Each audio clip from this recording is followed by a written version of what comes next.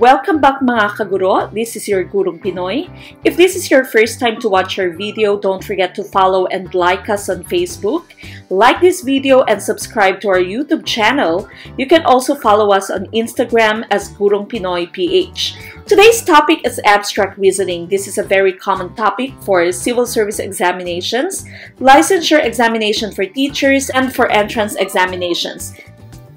This is part 1 of our abstract reasoning.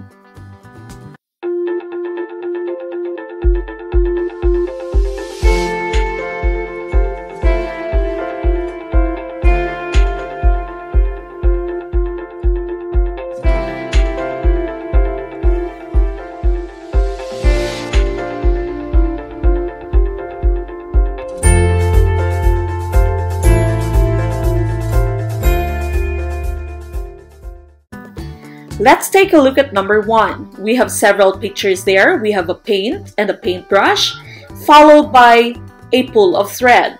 Then we have the different choices that we have here. So what should be in this box?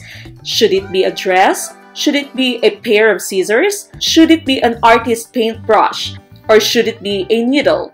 Okay, so for us to know the correct answer, let's take a look at the first 2 pictures that we have here. So we have paint, a pail of paint, and we have the paintbrush.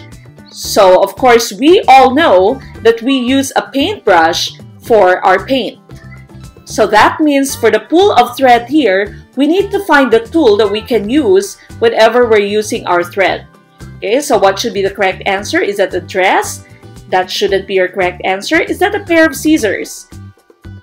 Should it be the partner of our thread? Or should it be an artist's paintbrush? Or should the answer be your needle? Okay, the correct answer, of course, here would be letter D, needle. Okay, so again, letter D, needle po is our correct answer. Okay, so letter D, needle is our correct answer. We go to number 2. Now, in number 2 here, we have several shapes. Okay, so you have the first part here, the first set here, you have 2 boxes. On the first box, you have a circle. Inside the second box, you have a triangle. Now, we go to the second set here. You still have the same shapes that you find in the first set, but their arrangement is different. Okay, so you still have the 2 boxes, but the triangle is placed on top of the first box, and the circle is placed on top of the second box. So as you can see, we still have the 2 boxes, but then the order of the circle and the triangle is switched. Okay, now we go to the third set that we have. We still have the boxes, but this time the boxes are inside the other shape. So the first one, we have a circle, and inside the circle we have a box. For the second one, we have a triangle, and the box is inside it. So as you can see, na-switch ulit ang order ng triangle and ng circle natin. Now, we are off to the last set that we have here. So, the first shape that we have, first combination of shapes, you have a triangle, and on top of the triangle, you have the box. Okay, so that means it should be a circle here, and on top of it should be the square or the box. So, the correct answer should be letter C. Okay, so letter C should be your answer for number 2. Now, we go to the third question. Okay, so in this question here, we have 4 sets and they all have combs. Okay, so as you can see, ang first set natin ay related sa ating third set. Now, the second set is related to the fourth set that we have. Okay, so ano bang pagkakaiba? Ano ba yung relationship na ating nakikita? Yung first and third sets, they just look the same. They're very similar. But the second comb is here facing downwards, and sa iyong third set, the comb is facing upwards. Now, when we check the second set here, all of the combs are facing downwards. Now, for the last set that we have, the first comb and the last comb are both facing upwards. So, what should be the correct position of the comb here? Okay, so as we can see, the first set and the third set are related, while the second set and the fourth set are related. So in this case, of course, it's pretty obvious that the correct answer should be letter C. That completes our fourth set.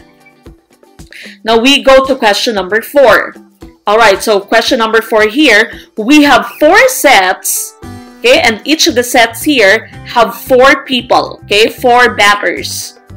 Okay, so we are given the first 2 batters in the last set. We are asked to give the last 2, so that means we neglect the first 2 batters here. Do not concern yourselves with the first 2 batters. Okay, wag nyo na pong tingnan ang first 2 batters natin. Tingnan na lang natin yung relationship ng ating last 2 batters in each set. So in the first set that we have, they're facing towards the right. The second set, they're facing left. The third set, they're facing right again. So that means in the last set that we have, they should both be facing towards the left, which means that the correct answer should be letter C. Okay, correct answer there should be letter C. Now we go to the last question. In the last question here, we are given different arrows. Now these arrows are pointing in different directions. So what should be the correct answer? Upon taking a look at the relationship of our arrows, we can see that the arrow is actually moving clockwise. Okay, clockwise semi-quarterly. Okay, semi-quarterly clockwise. So very gradually po ay umiikot ang arrow clockwise. So umiikot po siya clockwise. Okay, gradual na pag-ikot clockwise. Now the last arrow that we have here is facing downwards. Okay, so that means the next arrow should be semi-quarter this way. Okay, so that means the correct answer here would be part D. Alright, so that ends the first part of our abstract reasoning. If there is any question that you'd want to ask, if there is any topic that you'd want us to cover, do not forget to like us on Facebook and also subscribe to our Facebook channel, that's Gurong Pinoy. Also follow us on Instagram as Gurong Pinoy PH. Again, if there is anything that you'd like us to discuss, then please comment in our comment box below. This is just the first part of our abstract reasoning. We still have 2 remaining videos, so please subscribe and visit us for the next videos. Sa muli, ito pong inyong Gurong Pinoy na nagsasabing maliit man na butil ng mga kaalaman, ang dulo nito ay malaking kaginawaan. Maraming salamat po.